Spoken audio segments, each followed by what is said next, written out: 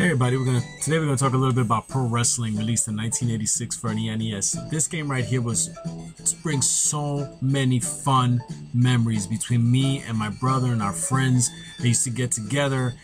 Before this, they had these crappy wrestling games, man. One of these days I'll do I guess a look back at some of the crappy ones, and one that really disappointed us was that WWF WrestleMania.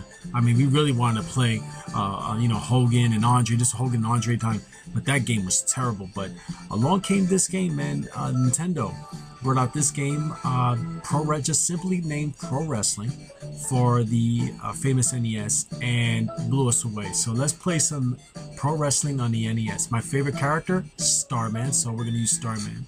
Here I'm going to battle Hayabusa. These characters actually mimic or resemble real wrestlers.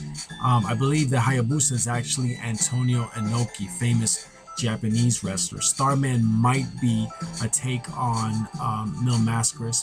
Then here you have, I forgot his name, Lizard.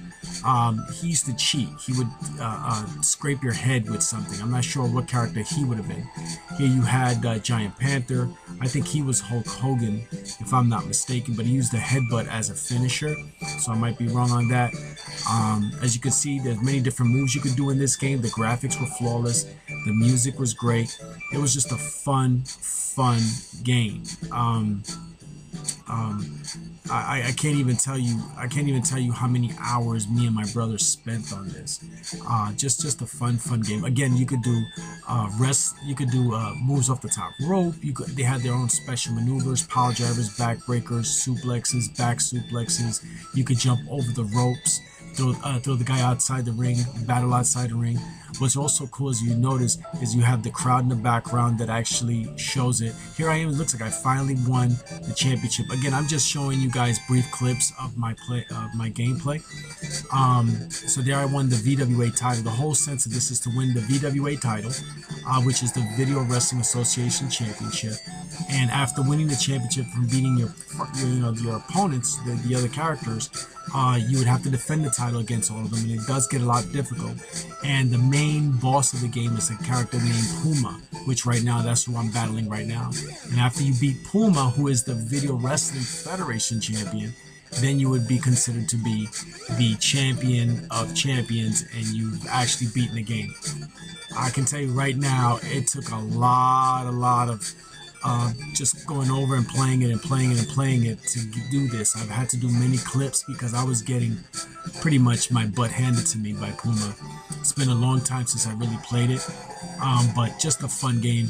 I can tell you one thing. I mean, if I didn't finally connect my turbo controller to it, there's no way I would have won a lot of these grapples, because they're just off the bar when it comes to that.